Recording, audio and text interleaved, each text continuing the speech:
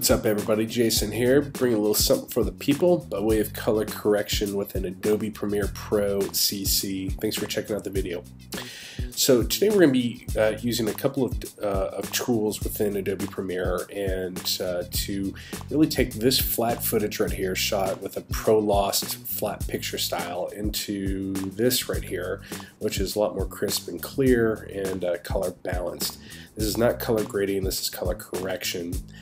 If you want to color grade your footage, you need to have it properly balanced and corrected to begin with. You gotta be a seed before you flower.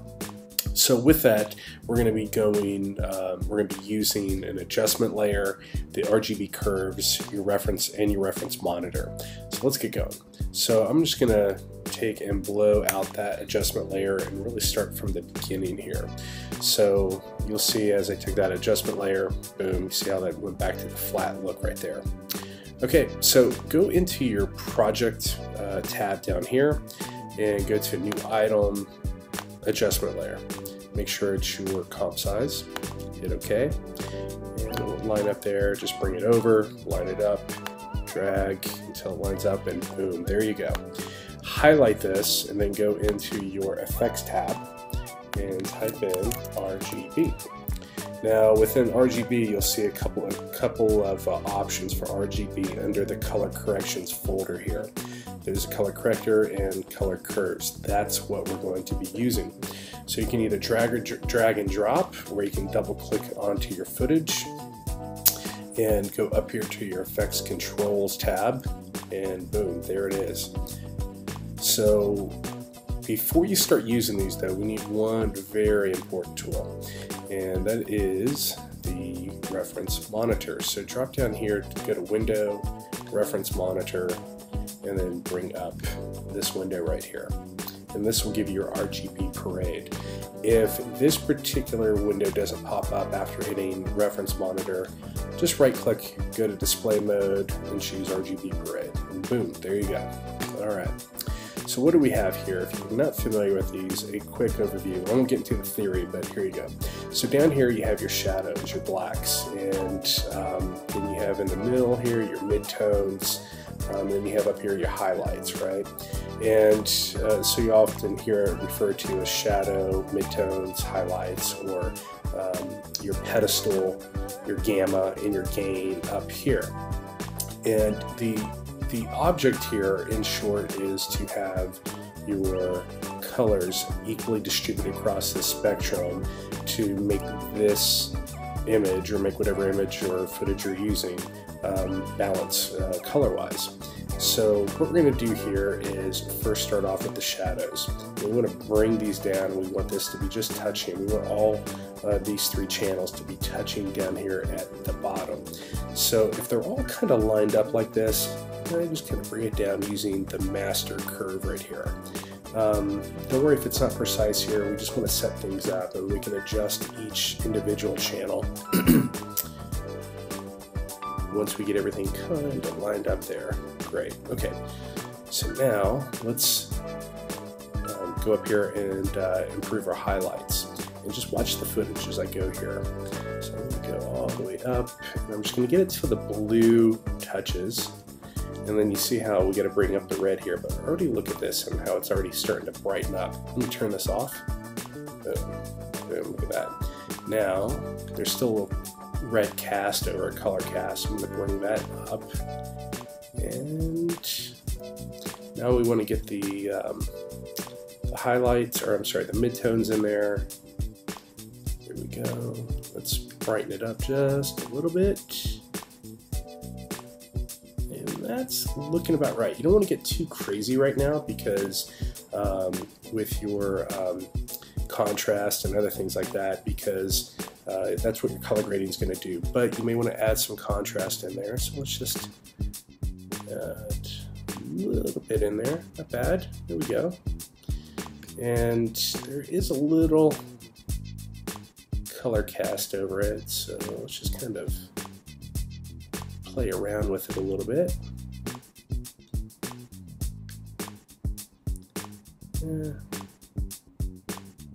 There we go. All right.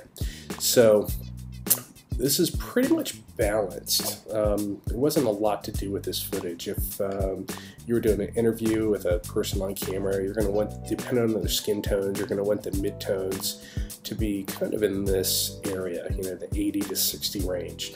Really depends on the lighting and skin tones and a bunch of other things, but you know, this is kind of where you want your skin tones to be. Now, what we're going to do is add a little bonus here. Take a look at the instruments in here within this plane. They're a little broken out. If I'm just doing like a quick video for, you know, my church or a friend or something like that, a little home movie, a lot of times I just kind of color correct it, add some contrast, some unsharp mask, which I'll show you about, and it's pretty much done and ready to go. If I'm doing a professional project, then obviously you're going to color grade it and get more depth. But in any event, I want to show you a tool that really helps called Unsharp Mask. So drop back here to the effects panel and see what the Unsharp Mask. We're going to double click. And really what this does, here, we'll pull out some of that red.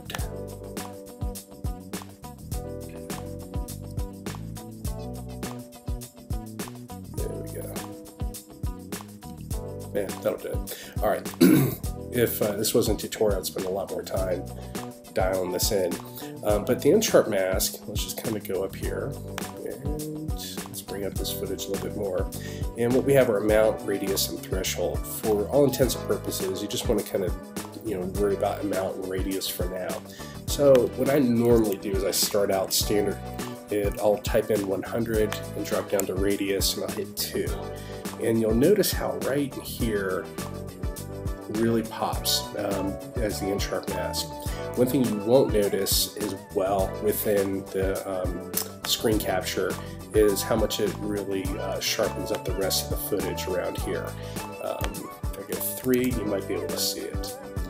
And on my screen, 3 is a little too much. It becomes a little too processed, if you will, as far as it looks a little too it's overdone. So I'm going to do 2. Now let me take off this. Watch this right here, the instruments. Let me just show you. See that? See how it just kind of flattens out, and it's not as crisp and sharp. This is a great tool when you are doing an interview. There is a sharpen option within this effects panel, but Unsharp Mask gives you a better, gives you more flexibility on how to sharpen things and objects and things like that. Go figure out. So, and if you want, as an added bonus, let's just add some contrast. I'm going to do brightness and contrast. And this probably takes a 20 and maybe 10. Just kind of play around with it.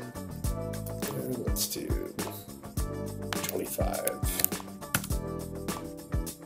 That's not bad. Drop this down to 1.5, and we got a pretty good looking image there. It's kind of saturated, but like I said, you really don't want to do the brightness and contrast. There are better ways to do brightness and contrast, but if you're just trying to get this out the door, these are really the 3 things that you need. If you're going to do color grading, I would take that off. But by and large, that's it. Alright guys, hey, thanks very much for your time in watching this. I hope this video has helped you improve your color correction skills, answered some questions, and really set you up for better color grading in the future. Don't forget to head over to my website and sign up for the latest in new tutorials and other footage, as well as free stock footage. If you have any questions, leave them in the comment section below. I will answer them. Thanks again for watching. We'll see you in the next tutorial. Bye.